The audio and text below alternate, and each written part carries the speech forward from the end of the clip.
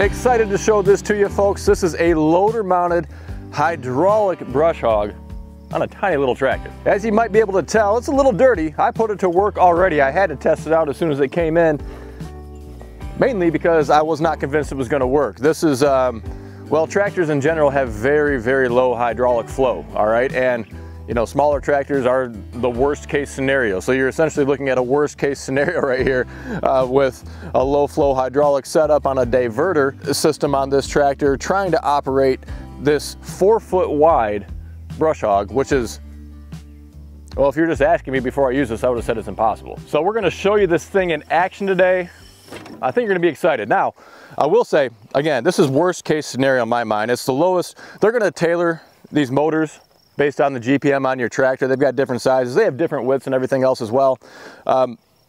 This being kind of the most extreme example on the bottom end of the spectrum, there were times when it didn't cut as well as I thought it would, but then it would go back to cutting just fine. And you know, you kind of listen to a cutter or anything that's spinning, and you listen to see if it's spinning at full speed or if it's kind of bogging down or whatever else. And so I think you kind of, well, you'll see for yourself how this thing performs, but I've already cut some grasses with it, some brush and all that kind of thing. So I'll show you more of that today as well and how it works. But I want you to visualize it with the fact that I'm using this in that worst case scenario, and that a lot of tractors that are bigger than this, like if I put one of these on my Kubota M4, it has a lot more hydraulic flow. It's going to perform a lot better. Even something like the 2038R that I have, you get to like a John Deere 3 Series, 4 Series, or similar in other brands as well. Same kind of application. Now this is something that a lot of folks have wanted to see, have requested for a long time. Just these cutters in general, not this particular brand. And you know what? I actually have had a couple of different folks reach out to me about this particular brand and rave about it, all right? They've bought them, they've used them for themselves, and I was like, you know what? I'm gonna talk to them. You know, they had reached out to me a while ago. I'm gonna talk to them, get one of these, try it out, see what I think. They sent one over to me, no cost, just so I could do so, no commitment to represent them, to sell them, anything else. And I just thought it was such a unique product. And I think it's gonna be a good fit for the right folks, but there's trade-offs as well compared to using a PTO-powered 3-point brush hog too. Now, so for me, using this up front is obviously a lot nicer than using something off the back of the tractor. When you can go forward, just face forward, no twisting and turning, that's a huge benefit in and of itself. Just easier to see where you're going. Having it mounted on a loader allows you to go up and down. You can tilt it back quite a bit. This doesn't go completely vertical, but you can really get a lot of that stuff that's up higher, like on trails or fence lines and everywhere else that is kind of has that growth coming over, where normally you can only cut along the ground. This helps you tame the kind of the vertical space as well. So the flip side is there's no gauge wheels on here, and this is similar to like a skid steer mounted brush hog as well. There's no gauge wheels on those either. And so you can find yourself getting an inconsistent cut height as you're going up and down bumpy ground. It's kind of, you're trying to manage the loader height a little bit better, whereas on a 3-point, the 3-point floats, right? It'll hydraulically lift up, but when you drop something back down, there's no down pressure forcing it down. So it has the ability to go up and down. You have a trailing gauge wheel on there too to help the whole machine stay above the ground and just kind of follow along the contour. So that is a difference with one of these, but you're using it differently, right? This is a 3-point brush hog. You kind of set it and go along. With one of these, well, so far I've tended to take smaller bites and reposition, get more precise, change my angle. You're just using it differently, I guess, and hopefully the video conveys that. Now, the real way to drive implements, you know, is with the PTO on a tractor, not the hydraulic system. And you're gonna get a lot more horsepower, essentially, coming out of that rear PTO versus out of a hydraulic system driving a hydraulic motor, like what you see here. And, you know, you can easily run a 4-foot brush hog on this, no problem at all, 5-foot in some scenarios too. You're definitely not running a 5-foot one of these, and 4-foot is really pushing it on the hydraulic motor on this brush hog. And so how you have to operate this is either with like your third function or a diverter or a rear remote, where you're pushing a lever or pushing a button and holding it so that flow is going through this hydraulic circuit and making that motor do its thing. Whereas with the PTO, you push a button or pull a knob and it's just on. You don't have to worry about it. You can raise and lower the 3-point as you move along. With this, you're trying to keep that motor going, but then if you have to raise and lower the loader, tilt or curl, something along those lines, you're either going to have a very reduced effect because that hydraulic flow is getting split up to different circuits, or it's going to slow down the motor running the blades, or you might not be able to do it at all. So again, I'm not here to sell you on this.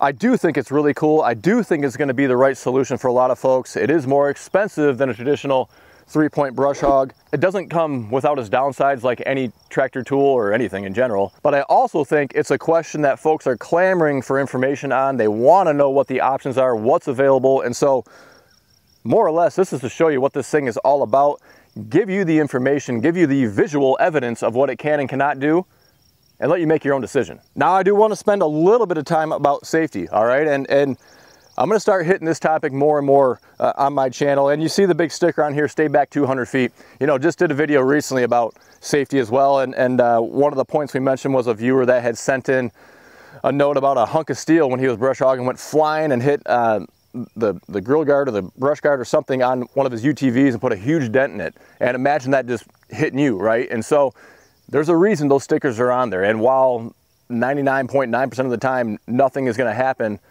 it's going to happen often enough where you want to stay away. We're proud to be sponsored by Rim Guard Solutions, a liquid ballast weight. It goes right inside your tires, completely hidden. We're big on safety on this channel. These tractors are just too light and tippy right out of the factory. Not only is it going to help with safety, keeping those rear tires planted on the ground, it helps with loader efficiency and traction too. The benefits of Rim Guard include being the heaviest all-natural liquid ballast weight on the market. It's not going to corrode your rims like the old calcium chloride. It's not going to freeze, and it's available at over 1,000 dealers nationwide. Find the dealer near you at rimguardsolutions.com. The other big thing that I think about with one of these loader-mounted brush hogs is all the different angles. And if you're raising this thing way up here, you have the potential to put that cutting surface, you know, at your hood, at your face, anywhere else. So you have to really be aware as an operator on how to use one of these safely to make sure you're protecting yourself, because you're within 200 feet, you're close range. The blade tip speed on these things could be 10, 15, 20,000 feet per minute, or FPM. So these things send projectiles like bullets out of there if they whack something. Anyway, that's just some of the dangers. Always reference your manuals that are on this equipment too. You know, read your safety manual on the tractor, whatever attachment you're buying, that's important to do. But just some maybe over obvious things to state, but worth stating anyways. Now the questions that he asked me, or sort of, I guess we went back and forth asking him. He asked me, number one, what tractor is it? You know, what's the GPM? So you can either, if you don't know the GPM, typically you can look that up online. It'll tell you the hydraulic GPM. Two, what fittings I'm going to be hooking it up to, right? And so I gave him that information as well. Three, what kind of connection? Skidster quick attach, John Deere quick attach. I think they can do global, maybe Yanmar. I don't know. You'd want to reach out and ask them for sure.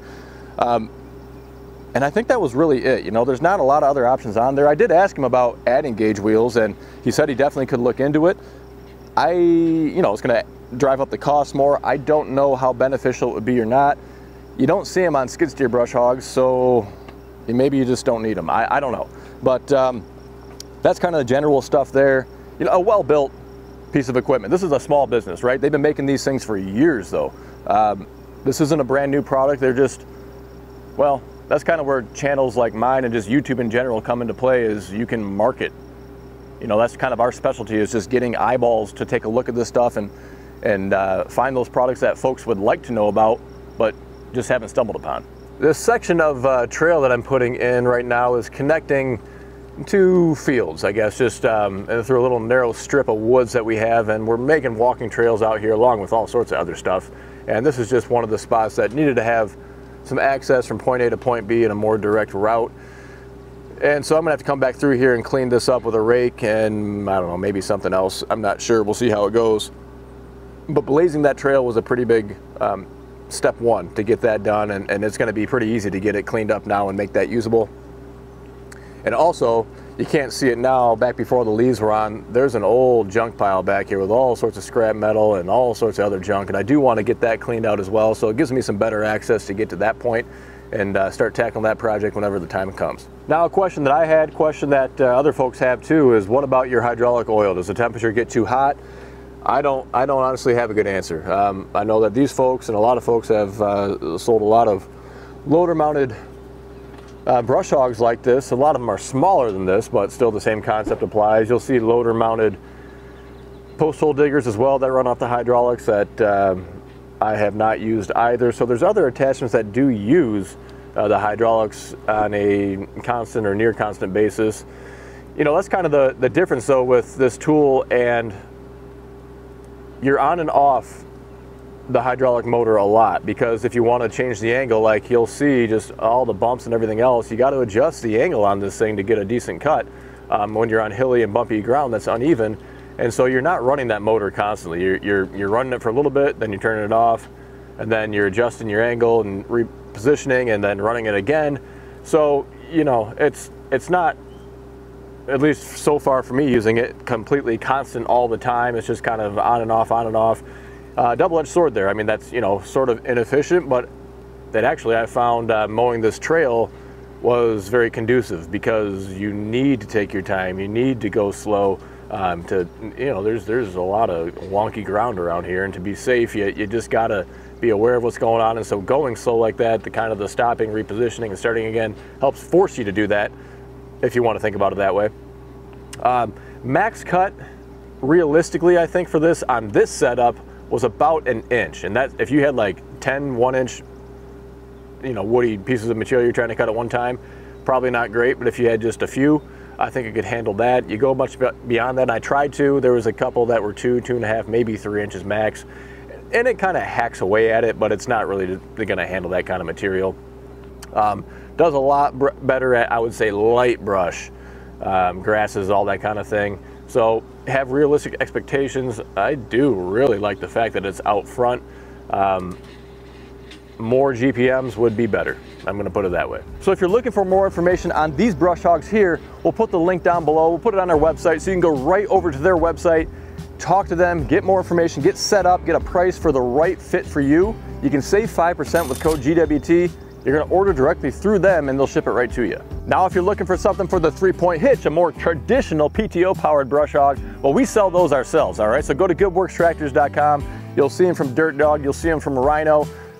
Some great options out there. Actually, even have them from Ramy for UTVs and ATVs. Mount right on the front there too. Have their own self-powered engine on there. Lots of solutions out there. So that's what we're all about. Showing you the stuff in action, giving you close-ups, good visuals, so you can make better decisions. I hope you enjoyed today's video. If you want to see other tractor tools in action, make sure you check out the other 700 videos we've put out.